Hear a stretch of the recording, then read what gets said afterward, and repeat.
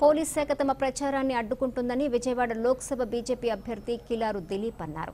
ఈ సందర్భంగా విలేకరుల సమావేశంలో ఆయన మాట్లాడుతూ పోలీస్ శాఖ చంద్రబాబుకు అనుకూలంగా వ్యవహరిస్తుందని, మేము బీజేపీ ప్రచారం చేస్తుండగా అడ్డుకుంటుందని, ఇటువంటి అడ్డంకులు ఎన్ని వచ్చినా విజయవాడ లోక్సభ స్థానం బీజేపీ కైవసం చేసుకోవటం ఖాయమని, కేంద్రంలో బీజేపీ అధికారంలోకి రావటం ఖాయమని అన్నారు.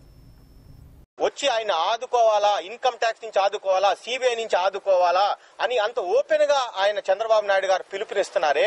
ప్రజలు ఎంత అమాయకులుగా వారి గొంతు కోయటానికి వారే వెళ్లి ఓటేస్తారో రేపు. నేను అది జరగకూడదనే నాకు ఇవాళ ఆ బాధతో నేను ఇవాళ నూతన సంవత్సరం నాడు నా ఆంధ్ర ప్రజలందరికీ నేను కోరేది ఏంటంటే, మీరు ఆలోచించి ఓటేయండి, అంతేగాని మీ గొంతు కోసుకునే వాళ్ళకి గొర్రెప్పుడు కషాయనే నమ్ముతుందనే విధంగా మీరు ఎల్లమాకండి.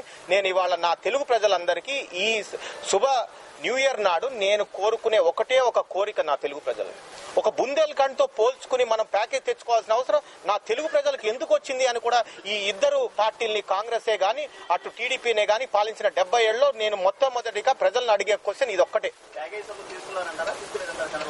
ప్యాకేజ్ సొమ్ము ఆయన తీసుకుంటానికి తిరస్కరించిన ఒకటే ఒక కారణం ఎస్పీవి ఫారం చేస్తే ఆయనకు వచ్చిన నష్టం ఏంటని అడుగుతున్నా. నీ కమిషన్ నీ ఒక్కడికే తప్ప ఇద్దరికి వస్తుందని నీకు భయమా?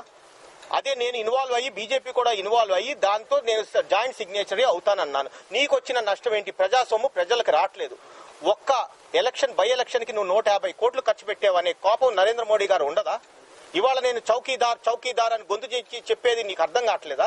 1947 నుంచి ఇప్పుడు దాకా తిన్నా ఆపేసి, లేకపోతే 1947 నుంచి లెక్కలు తీస్తానన్న ఆయన మాట ఎందుకు పదే మర్చిపోతున్నారని అడుగుతున్నా. ఈసారి ఆయన 300 సీట్లతో రావటం ఖాయం. 1947 నుంచి లెక్కలు తీయటం కూడా ఖాయం అని నేను చెప్తున్నాను. మీ అందరికి తప్పకుండా చూసుకోవాల్సిన బాధ్యత అందరిది. తిన్నారు ఇప్పుడు దాకా ఆపేసేయండి అని చెప్తున్నా.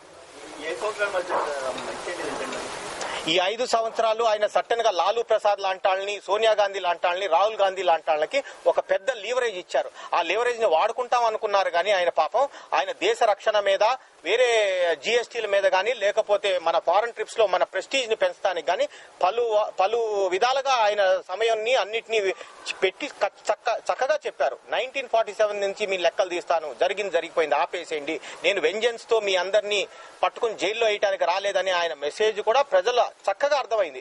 ఆపేసిన వాళ్ళు ఆపేశారు. చంద్రబాబు నాయుడు లాంటాళ్ళు, లేకపోతే లాలూ ప్రసాద్ లాంటాళ్ళకి ఒక బీహార్ లాగా మన ఆంధ్రప్రదేశ్ ని కన్వర్ట్ చేయడానికి ఆగట్లేదు. ఇంకా ఆగాల్సిన సమయం దగ్గర పడింది. 300 సీట్లతో నరేంద్ర మోడీ గారు రాకుండా ఉండటానికి ఈ భూమి మీద ఏ శక్తి కూడా ఆపలేదు. ఖచ్చితంగా ఆయన సెంటర్ లో వస్తారు. బెజవాడ సీటు కూడా కమలం గుర్తుతో నేను ఇక్కడ జెండా పాతున్నాను. ఖచ్చితంగా ఇట్లా ప్రజా సొమ్ము దుర్వినియోగం చేసి ఒక ఇన్కెపాసిటీతో దీన్ని పాలించే రాజకీయ నాయకులకి అకౌంటబిలిటీ తీసుకొస్తాము. ఖచ్చితంగా ఇవాళ ఆయన ఎలక్షన్ లో నేను ఖర్చు పెట్టే 10 రూపాయలు నేను మీ దగ్గర దొంగతనం చేసుకున్నానన్నమాట నేను చాలా సీరియస్ గా దాన్ని వ్యూ చేయమని నేను సెంట్రల్ గవర్నమెంట్ చెప్తాను. దీన్ని అరెస్ట్ దాకా వెళ్తుంది అనేది కూడా మీరు గుర్తు పెట్టుకోవాలని చెప్తున్నాను. 50,000 కోట్లు పంచేద్దామనేనా ఈ ఎలక్షన్ లో? నీకు ఇది తగునా మన డెమోక్రసీకి?